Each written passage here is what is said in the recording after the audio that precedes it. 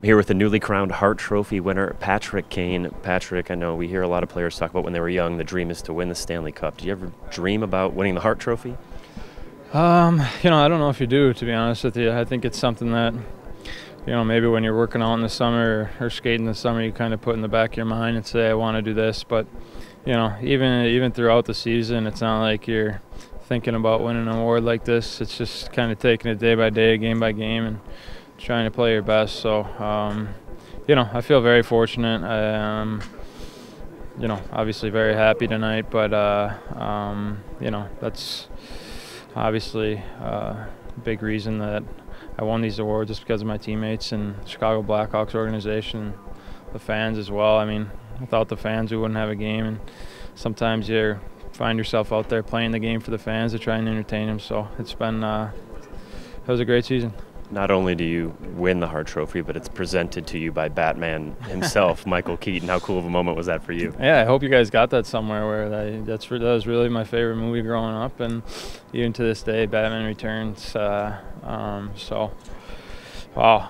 Pretty kind of gives you the chills a little bit, and pretty amazing how it comes full circle. I used to walk around when I was 4 or 5 years old in a Batman suit just because I love that movie, and here I am at the NHL Awards accepting the MVP from Michael Keaton. So pretty amazing. You mentioned your teammates. The line that you were on all year from start to finish was pretty dynamic with Artem Anisimov and Artemi Panarin. Panarin wins the Calder Trophy, first player to do that for the Blackhawks since you did in 2008.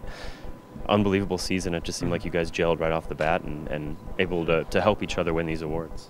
Yeah, I'm so happy for him. He's a unbelievable kid, unbelievable person.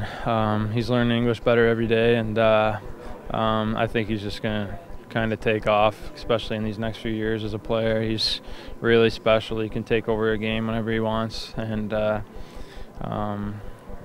think have to mention Anisimov as well. He's kind of one of those guys that, myself and Panarin could have, 2 or 3 points in a game, and he could have nothing, but he's the biggest reason we get those points, so he deserves a lot of credit. It's been fun playing with those guys, looking to build off the chemistry next year and trying to get better. Congratulations on a great night, a great season. Enjoy the off season. We're looking forward to seeing you back on the ice pretty soon. Okay, thanks, Eric.